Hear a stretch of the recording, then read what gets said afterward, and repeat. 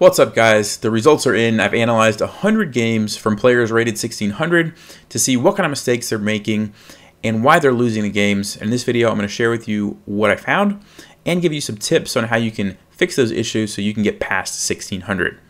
And by the way, if you're wondering, it does take a lot of time to go through 100 games and analyze each one. I do actually open up each game individually and look through and see what mistakes were made and what caused the player to lose.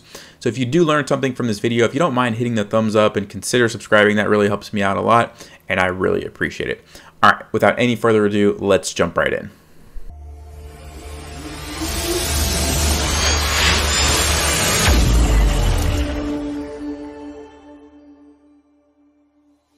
All right, so here are the results. At the top of the list, we have blunders at 41% and tactics mistakes at 26%. So really interesting thing about the blunders is that 41% is higher than what I saw when I looked at the 1400 rated player games. If you remember back from that video, there was less blunders in those games than at the 1600 level. And honestly, I can't really tell you why that happened or what was going on there. Maybe it just had to do with the sample size, the 100 games that I happened to look at. I really was expecting to see less mistakes at the 1600 level, but it didn't happen. So I'm not going to spend a lot of time talking about blunders. I think everybody knows what they are. You just have to be as careful as you can to make less and less of them if you want to get past 1600. But I will show you one quick example. So this is a game both by 1600 rated players, and Black gets off to a very bad start. You can see right here, he ends up losing his rook. So he falls for this little fork, loses a rook, and he continues to play on. And I wanted to point out something that he does, which was pretty smart. If you ever lose material like this, one of the best ways to give yourself a chance to win the game is to try to go for some sort of attack on the opponent's king. Because if you're able to checkmate him, it doesn't matter how many pieces you're down. Right now, it doesn't always work, but he did a really good job of setting up a little trick, and it worked out. So he brings his rook over, and then right here. So he's lining up this bishop on this diagonal, which is smart. And then after white retreats, he decides to trade this piece because it's forcing white's queen back. And then he's able to capture with his queen. And what he's accomplished by doing that is creating this battery. So in chess, it's called a battery when you have two pieces that are lined up on the same diagonal or on the same file. So Black actually has two batteries here. One is going this way on the file, and one is, like I said, here on the diagonal. And it's really a pretty obvious threat in my mind. If white was doing any sort of blunder check, he would have noticed that, hey, my pawn's being attacked twice and my king's right there. I have to be careful. Right, he's got it defended, so he's fine. And even just a simple move like rook e1 and white's completely winning. But this guy just captured the pawn, and that was it. Game over. So I was really surprised to see this kind of mistake at the 1600 level, but you saw the data. I mean, over 40% of the games were blundered. So the takeaway is do a blunder check and be careful. You never know when something like this might happen, and completely one game becomes a loss. So let's move on. All right, so next on the list we have tactics mistakes. I've said this before, but again, the best way to get better at this is just to practice. You have to practice and practice and practice, and as you do more and more tactics, you'll get better at them. I will show you one quick game. So I'm going to go quickly through this game. The opening was pretty standard. Both players did a good job, developed their pieces, castled. Nothing really to look at right here. So I just want to get to the point where the tactics shows up. Okay, so right here, okay, Black plays b4, and he's trying to trade some pawns, and there's nothing wrong with creating some queenside space like he's doing, but he failed to realize that when white played queen f3, white was setting up a little tactic. And so after Black played a4 and then b4, white was able to do it. Bishop takes h6. So this happens a lot when the h-pawn is pushed forward. So like white's h-pawn is up.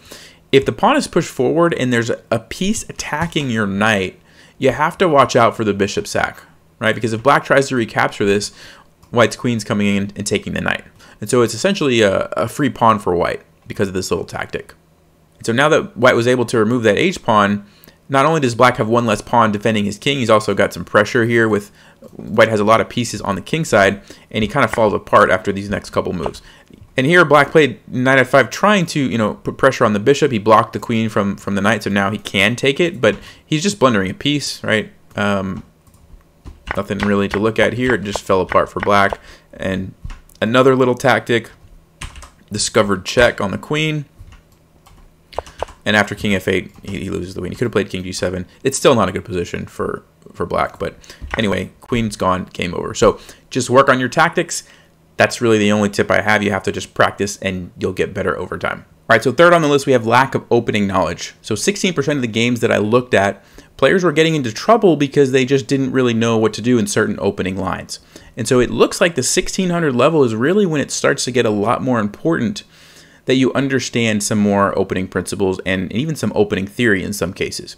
Prior to 1600, it didn't come up very often at all, but like I said, now 16% of the time is enough when it really benefits you to really learn some opening theory. So let's take a look at two quick examples of some of the games that I looked at. All right, so the first game, black plays this knight to d4, which is called the Blackburne-Schilling Gambit, and it's a very tricky line.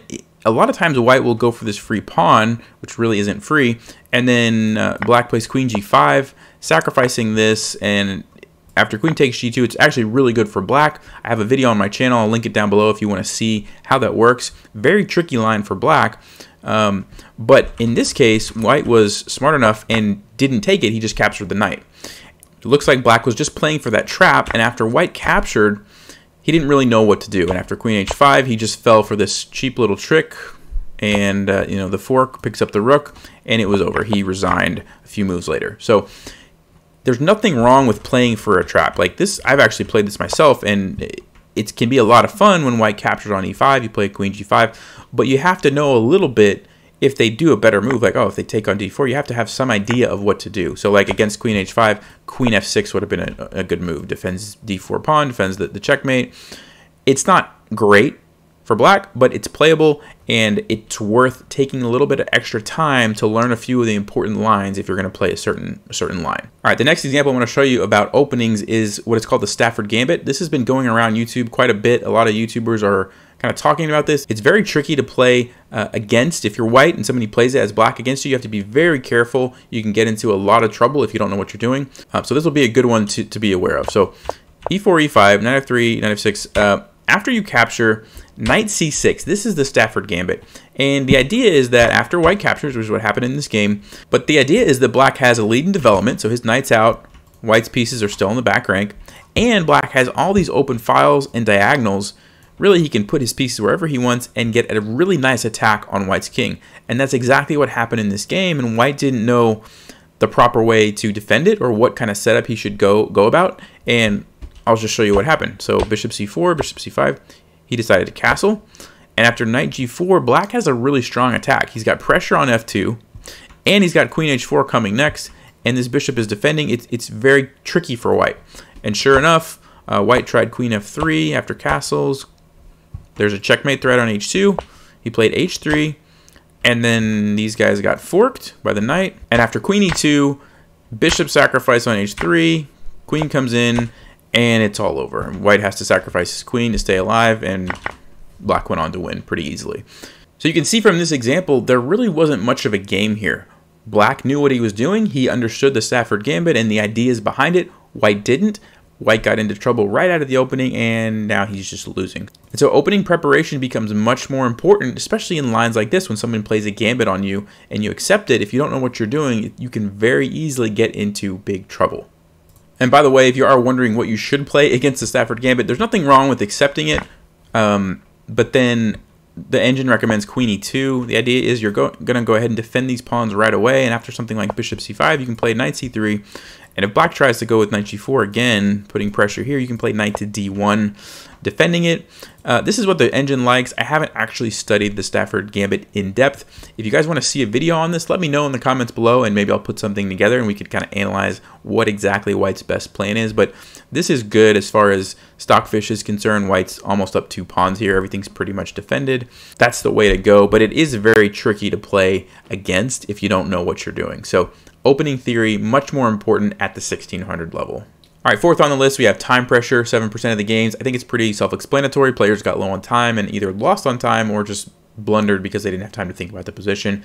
I'm not going to talk too much about that. You just have to learn how to manage your time properly, which is really a topic for another video. So I'm going to go ahead and move on to the last one on the list, which is bad endgame technique. All right, now even though this is at the bottom of the list and only 6 out of these 100 games it made an impact in, this is really, really important. And I think as you get to 1700, 1800, it's going to become more and more common that most games are decided by endgame technique. So if you haven't studied endgames up to this point, now would be a really good time to get serious about that. It's going to make a huge difference. If you don't know where to start, I'll link a book down below that I read when I was kind of learning about endgames. It helped me a lot. It's sort of intermediate level. It's not super basic, but it's also not that advanced. It covers a lot of the basic stuff that you really should be aware of.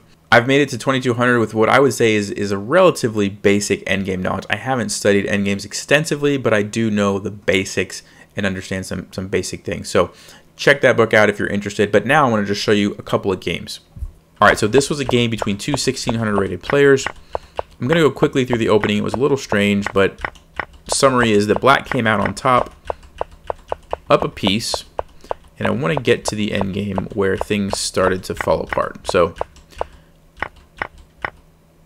right here, white plays rook takes e6. All right, so let's just look at this position for a second. Everything is pretty much equal. Rook, rook, knight, knight. There's 4 pawns, 4 pawns. The only difference is that black has an extra bishop, right? An extra piece.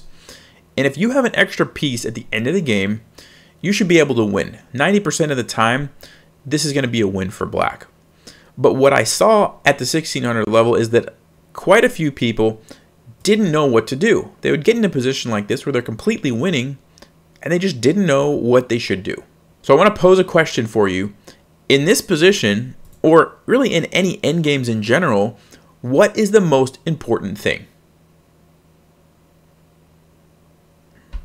You want to put it in the comments below what you think the most important thing in an endgame is. I'll read them later and see how many people got it right. Or you can wait till I tell you and then put that answer in. Anyway, the most important thing in an endgame are the pawns. Okay, the pawns are the most important thing.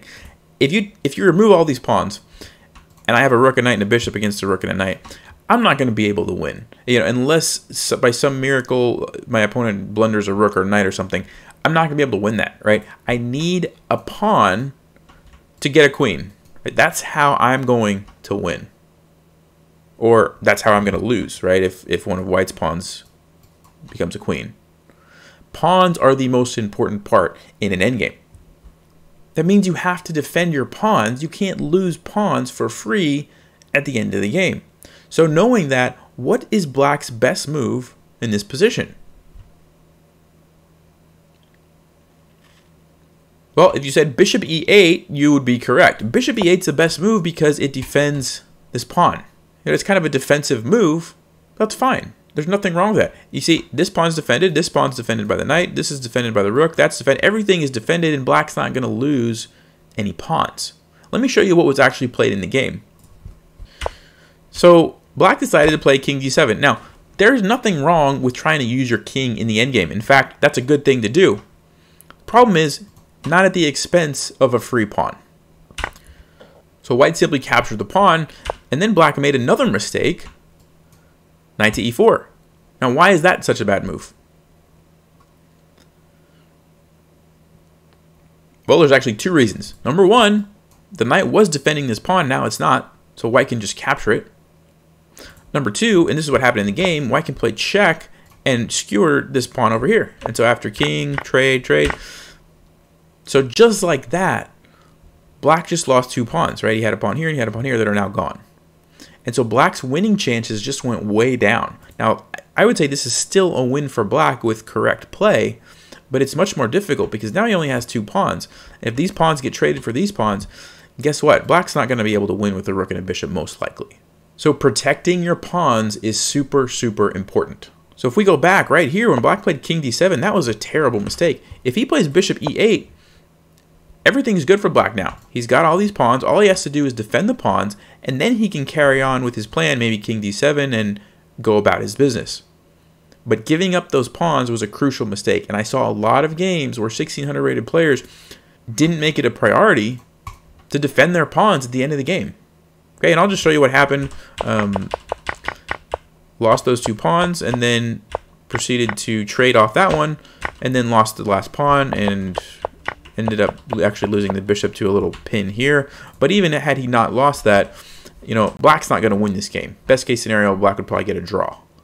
But by losing those pawns, he lost all his winning chances. So takeaway from this lesson is pawns are the most important thing in an endgame. That's how you win endgames. You get pawns to become queens. So if you don't have any pawns left, how are you going to win? So remember that next time you're in an endgame. Okay, pawns are the most important part. Alright guys, well like I said earlier, it does take a lot of time to go through 100 games and analyze each one of them. So if you did learn something from this video and enjoyed it, please hit the thumbs up button. Helps me out a lot and I really appreciate it. If you're enjoying this series, be on the lookout for the next video where I'll look at 1800 rated players' games and see what kind of mistakes they're making and how to get past that level. But as always, stay sharp, play smart, and take care.